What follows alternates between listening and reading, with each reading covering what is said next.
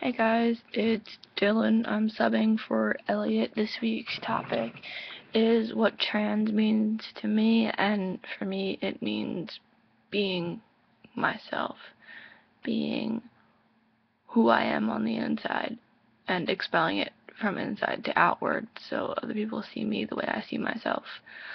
And for me that means being a genderqueer person who still identifies as a lesbian but wants to be a he and announced as he. And it's all confusing in my head, and it's probably going to confuse everyone watching, so I'm not going to get into it right now.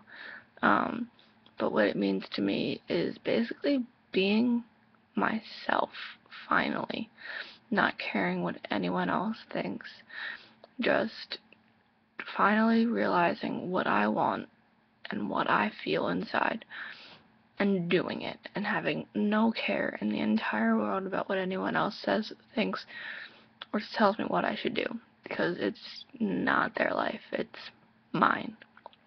And that's what I am doing, and that's what trans means to me. So, it's not really long, but basically it just means being me. And, yeah, I'll see you guys whenever another guy can't make the video.